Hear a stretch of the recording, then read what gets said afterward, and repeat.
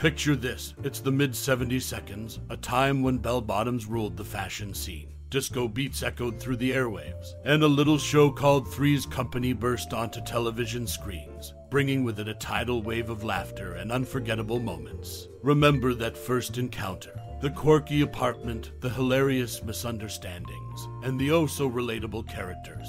It was like a breath of fresh air, a comedic oasis in the desert of everyday life. Maybe it was that iconic theme song that first hooked you, or the sight of John Ritter's slapstick brilliance as he navigated the zany predicaments of sharing a living space with two lovely ladies. And who could forget the brilliant physical comedy of Jack Tripper trying to juggle his way out of one misunderstanding after another. It was a show that invited you to kick back, relax, and enjoy the riotous ride.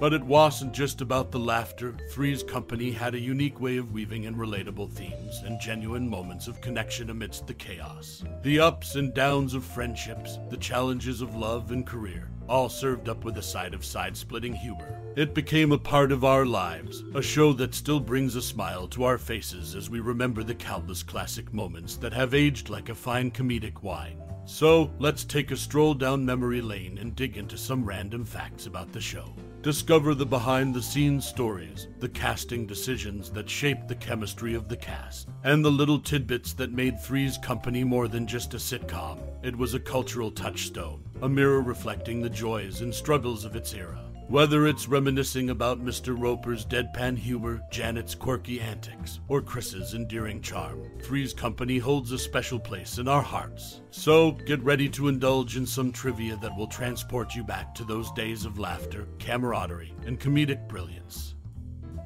Joyce DeWitt's leggy legacy, the pantyhose phenomenon of Three's Company in the glitzy realm of 1970s television. The iconic sitcom Three's Company left an indelible mark on popular culture. Amidst the laugh-tracked escapades and witty banter, one peculiar aspect stood out: Joyce DeWitt's steadfast commitment to her hosiery. DeWitt, who portrayed the sensible and level-headed Janet Wood, was renowned for her insistence on donning pantyhose whenever her legs graced the screen. The allure of DeWitt's choice was twofold. Not only did it align seamlessly with Janet Wood's put-together persona, but it also spurred a business venture that resonated far beyond the confines of the small screen. Legs brand pantyhose, a staple of women's fashion at the time, recognized the potential of this on-screen dedication and swiftly sought a collaboration with DeWitt. The resulting endorsement deal catapulted the actress into the realms of legwear fashion and advertising. DeWitt's devotion to pantyhose became synonymous with her public image, elevating her status as a tastemaker in a bygone era. As viewers tuned in week after week to follow the comedic escapades of Three's Company, they were unwittingly witnessing the subtle intersection of television, fashion, and branding. While the show's premise and ensemble cast played their parts in its enduring success, DeWitt's decision to champion hosiery remains an intriguing facet of its legacy. Her commitment not only enriched her character's authenticity, but also exemplified the curious ways in which entertainment and consumer culture intertwine. In hindsight, the enigma of Joyce DeWitt's pantyhose preference paints a vivid snapshot of the 1970s, an era defined by flamboyant fashion and innovative marketing. As the legacy of Three's Company lives on through reruns and retrospectives, it's worth remembering the subtle power of an actress' fashion choice, one that transformed a simple sitcom into a lasting cultural touchstone. Strained harmony behind the laughter, unveiling Priscilla Barnes' unpleasant stint on Three's Company in the annals of television history. Three's Company remains a timeless classic, etching its indelible mark on the sitcom landscape. However, beneath the on-screen merriment lay a simmering brew of discord, especially during the tenure of Priscilla Barnes, whose stint on the show she branded as the unhappiest in her career.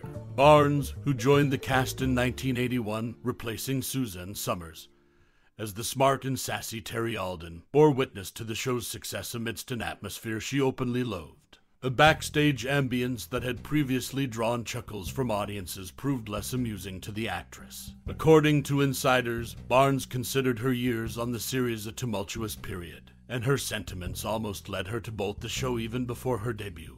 This clash between Barnes and the show's environment cast a stark shadow on the chemistry that powered the hilarious escapades of the three central characters. And while the chemistry of Jack, Janet, and Chrissy remained infectious on screen, it's notable that the harmony was not shared by the entire ensemble. Despite this, Three's Company pushed forward, proving the old adage that the show must go on. And go on it did, etching its legacy as one of the most beloved sitcoms of its era. The entertainment world often conceals its backstage turbulence beneath the glittering facade of humor, and in the case of Three's Company, Priscilla Barnes' candid assessment has peeled back a layer of the show's glossy exterior to reveal the poignant complexities that simmered within. Jenilee Harrison's role shift amidst ratings slump in Three's Company in the annals of television history. The 1976 series Three's Company stands as a quintessential example of situational comedy. Yet, behind the on-screen hilarity lay a series of backstage maneuvers that captivated viewers just as much. Jenilee Harrison, a fresh face to the entertainment scene, stepped into the iconic role of Cindy Snow, the third roommate. Despite her amiable rapport with the cast and crew, Harrison's inexperience became palpable, coinciding with a dip in the show's ratings. This prompted the producers to embark on yet another roommate hunt, marking a pivotal turn in the show's trajectory. The quest for a seamless ensemble was not a novel challenge for the production team. John Ritter, famed for his portrayal of the affable Jack Tripper, had military credentials, having served in the U.S. Navy. Ritter's real-life experiences undoubtedly lent authenticity to his character's peculiar escapades, contributing to the show's irresistible charm. Meanwhile, the revolving door of cast changes introduced Norman Fell and Audra Lindley, who portrayed the ornery Ropers, into the fold. After their own spin-off, the Ropers met an untimely cancellation. The duo returned to Three's Company for a final hurrah. Significantly, this episode marked the first absence of Suzanne Summers, who had been fired earlier, adding an unexpected layer of intrigue to the narrative. Three's Company thrived on its uncanny ability to navigate both the humorous and the unexpected. From backstage dynamics to character transformations, the series embodied the capricious spirit of the 1970s television landscape. Unveiling the melodic twist of Three's Company's unchosen path in the annals of television history, Three's Company stands as a beloved sitcom that tickled the funny bones of millions in the late 1970s. Amid the chuckles, however, lies a lesser-known twist that adds a melodious layer to the show's narrative tapestry. Initially, Mickey Ross, the show's creator, and the astute producers saw an opportunity for John Ritter, Joyce DeWitt, and Suzanne Summers, the trio at the sitcom's core, to lend their vocal talents to its catchy theme song. A seemingly innocuous request, perhaps, but one that the trio decidedly and somewhat ironically rejected. While the notion of their musical prowess did not find its way into the show, life after the apartment's final curtain call would reveal a surprising postscript. In an intriguing turn, Suzanne Summers, who portrayed the captivating Chrissy Snow, embarked on a surprising second act as a noted Las Vegas singer after her tenure on Three's Company. This unexpected evolution, a parallel universe of sorts, casts a wistful shadow over the initial rejection of a song-laden entry to the sitcom's world.